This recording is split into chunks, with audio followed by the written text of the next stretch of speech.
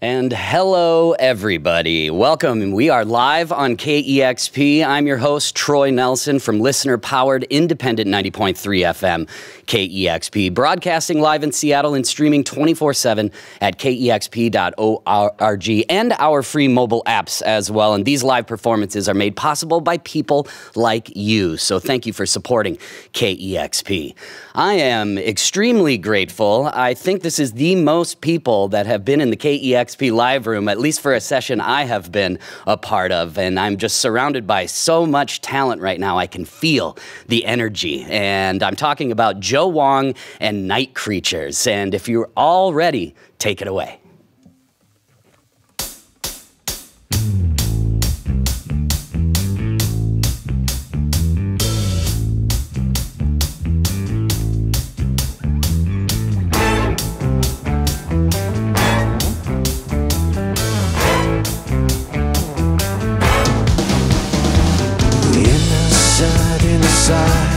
From the dirt into the sky, from hello into goodbye.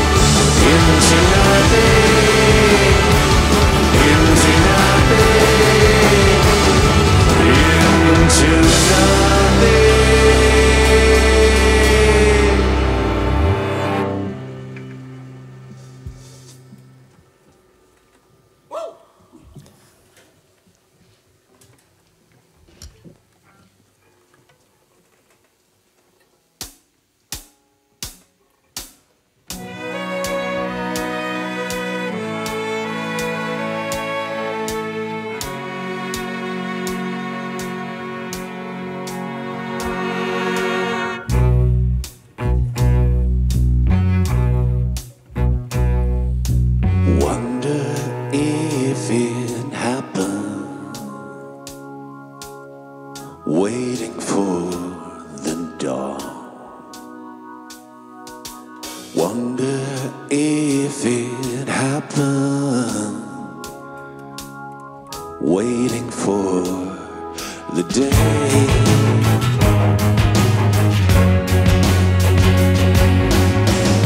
I never faltered, never turned away. I merely ran inside, waiting for the goal. I wander through the ashes,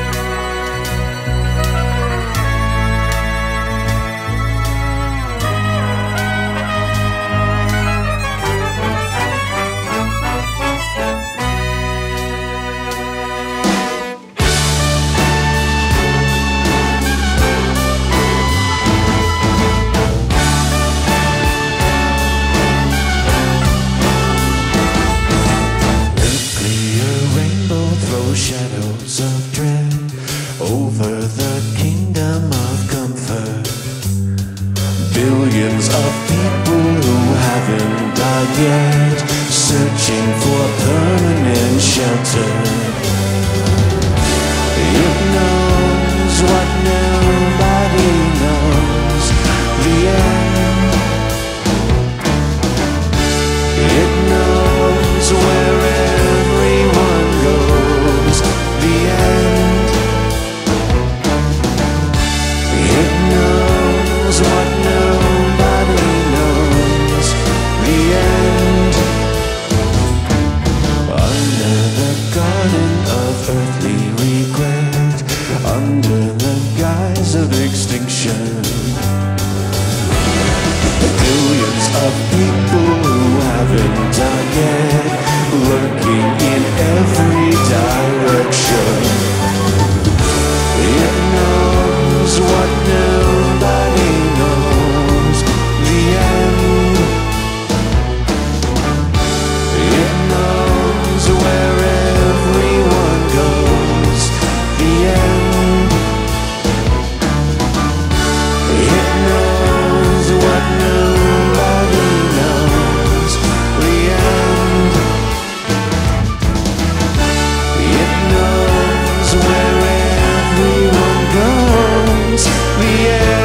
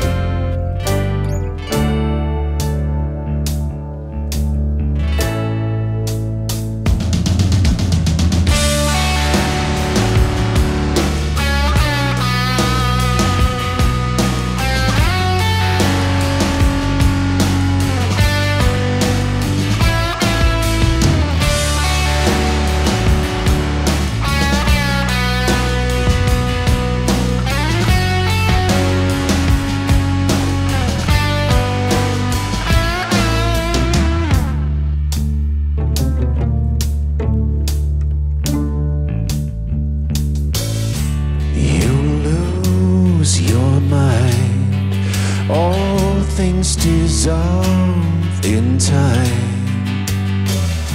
The weight of will slowly diminishes, and fear subsides. All things dissolve in time.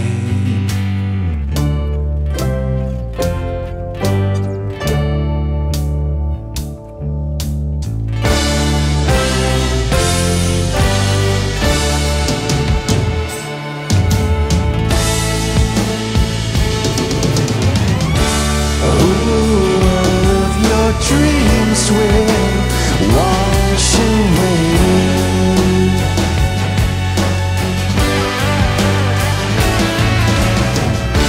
All of your dreams will wash away.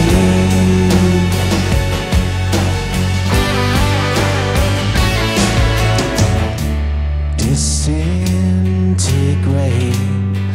under the light of day.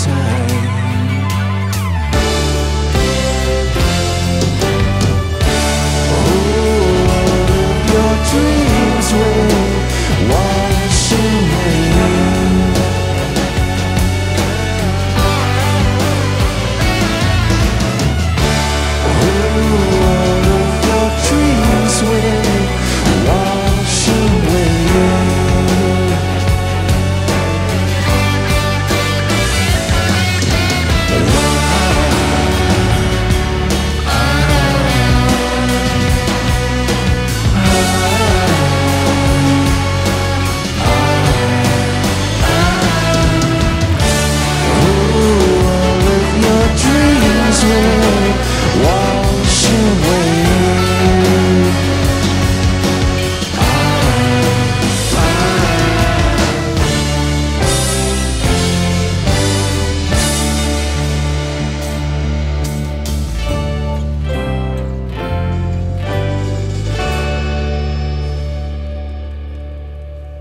Thank you.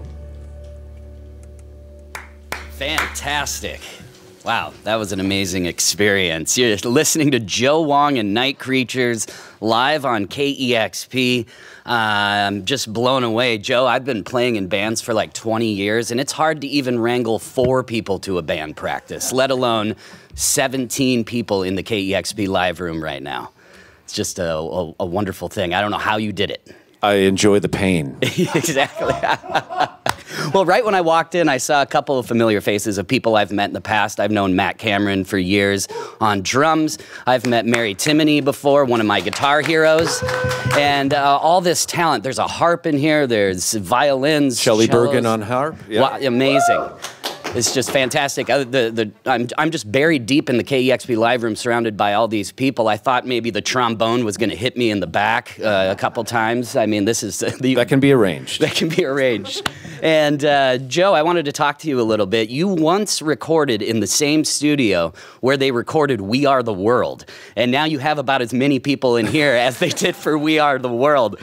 The question is, which one is the Kenny Rogers and which one is the? Did Hall and Oates were both on that, or was it just one Hall and no Oates? Or maybe neither. I don't remember. Yeah. Michael Jackson is definitely Mary, right? Okay, gotcha. Obviously. Yeah.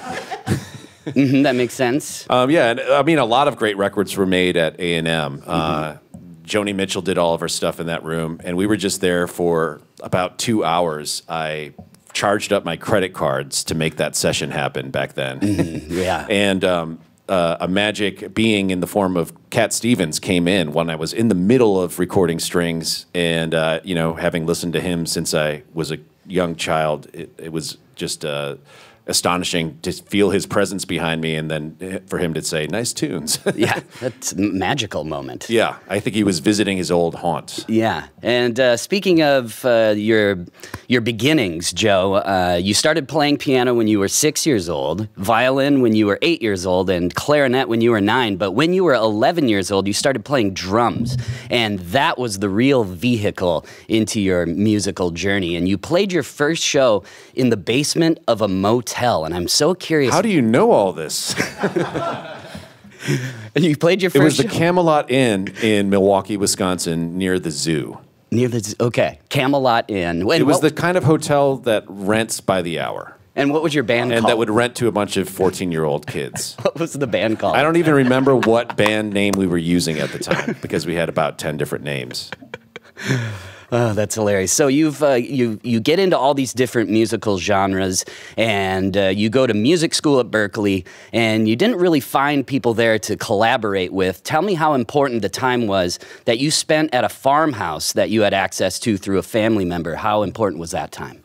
It was really important. After I went to music school, I felt very confused. I mean, having played in the punk DIY scene up until then, and then kind of losing that or shedding part of that identity when I was in school and hearing different voices with varying approaches, I kind of needed to metabolize my life up until then and come up with something. So I was doing that at the farmhouse until I got a call to join a band in Washington, D.C., and then I moved to D.C. And even though that band didn't really work out, it generated all these friendships, and many of the people I met during that time are in the room with us right now. Mm-hmm. Yeah, it's so interesting that you came up on like the DIY punk rock scene, and then somehow have found yourself, you know, composing scores for, you know, movies, Netflix shows, and all this stuff. And how did Stuart Copeland become such an influence on you? Well, his life trajectory was influential in that he started as a drummer. Actually, well, he started doing Clark Kent, which he was the singer and kind of auteur of, but then he became known as a drummer with the Police, obviously, and then went into film and TV scoring, and I thought that that was an interesting path to follow.